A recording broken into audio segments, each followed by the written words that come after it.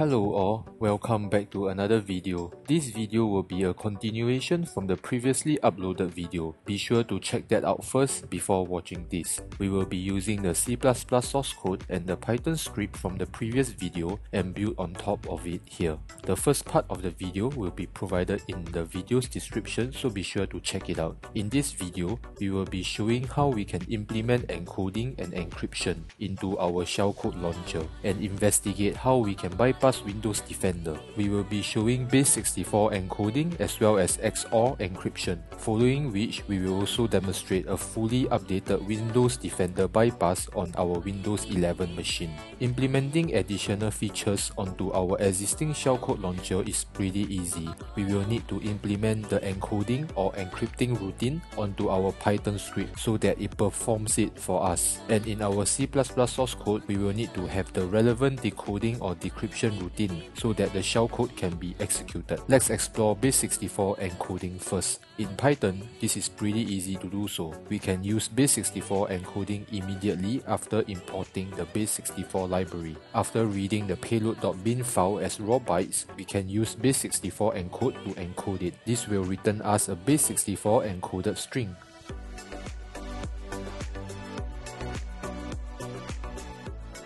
Let's generate the payload.bin raw shellcode file with MSF Venom, a reverse shell payload onto our Kali machine over port 8443. Before we actually implement it into the Python script and the C++ source code launcher for automation, let's verify if the base64 encoding and decoding works. This should print out the base64 encoded payload.bin shellcode file as a base64 encoded string. Now let's copy the base64 encoded string and paste it into our C++ source code. We will need to make a few changes in the C++ source code, such as implementing the base64 decode function in it. In C++, this can be done via the crypt string to binary A function that is available in the Windows script header file. The function will actually perform the writing of the memory for us. We can remove move memory function here. Alright, this should do it. First, we allocate some memory according to the size of our payload. Then we perform base64 decoding and write the decoded bytes into the memory allocated. Then we use create thread and wait for single object for the shellcode execution. Let's compile this and make sure that we include the linker command for the wincrypt function.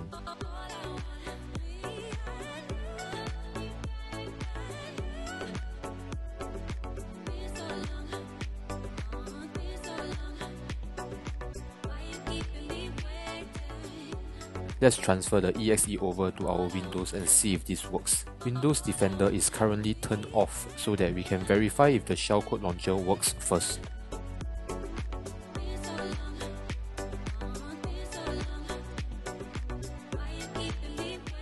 Awesome, it worked. Now let's hop over to our Windows machine and turn on Windows Defender.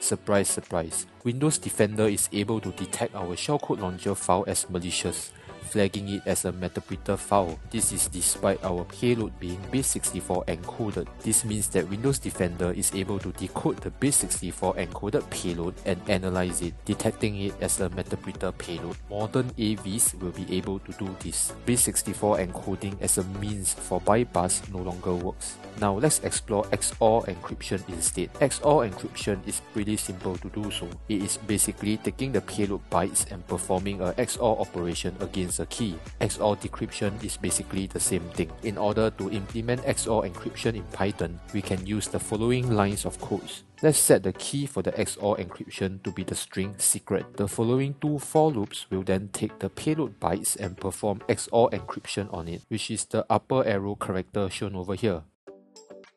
We will need to format the payload to be printed since it will be in raw bytes format. This is explained in the first part of our shellcode launcher video, so if you haven't watched it, please check it out. Awesome. Now let's copy over the XOR encrypted shellcode bytes printed out in our C++ source code file. Similarly, we will need to implement the XOR decryption function in our C++ source code so that the encrypted payload can be decrypted and executed in our program. Again, this can be done via the upper arrow character as shown over here, which is the XOR operation. Alright, this should do it. Let's compile it and transfer it over to our Windows machine and give it a shot.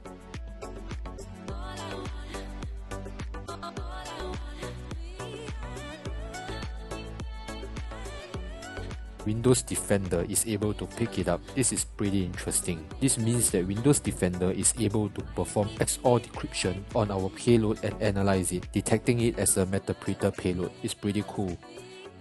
To prove this, let's change the C++ source code to contain a wrong password instead. If the wrong password is in the source code, Windows Defender should not be able to decrypt the payload and analyze it. Of course, we will not be able to execute it as well since it is the wrong password for the decryption.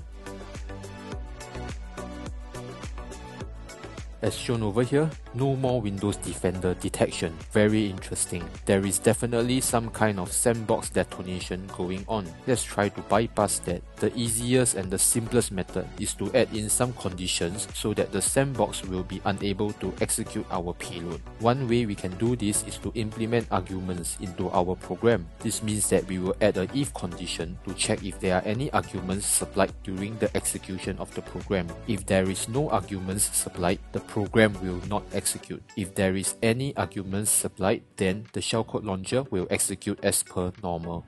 Do you think that this simple method will work? Let's find out. Alright, we have added in a if condition to check if there is any arguments supplied. It can be any argument. There is no further checks on it. You can implement more checks if you want to. Right now, it is just checking that there is at least one argument supplied during the program execution. Whoa, our payload can land on this now. This is insane. Let's try to execute it without any arguments. As expected, it didn't execute the shellcode because we need to have at least one argument supplied. Now let's try to execute again with any arguments. Awesome, we are able to successfully bypass Windows Defender detection, establishing a functional reverse shell. Now, we can automate the whole process with our Python script again, similarly to what we did in our first video. If you haven't watched our first video on the Shellcode Launcher program, please check it out.